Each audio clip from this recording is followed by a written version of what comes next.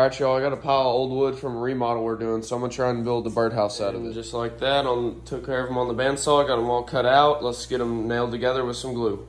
Alright, y'all, here we go. It's almost done. Now we're just gonna torch it a little bit to make it stand up outside better, since it's just 2x4s, and I'm already really surprised with how good this has turned out. Let's get it torched. Alright, let's get started torching it.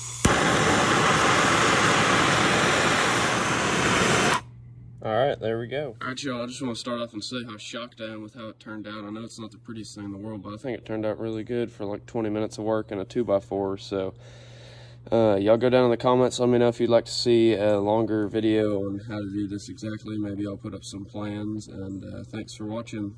And there it is, set up in a little bush by my house. I'll keep y'all updated if anything comes and lives in it.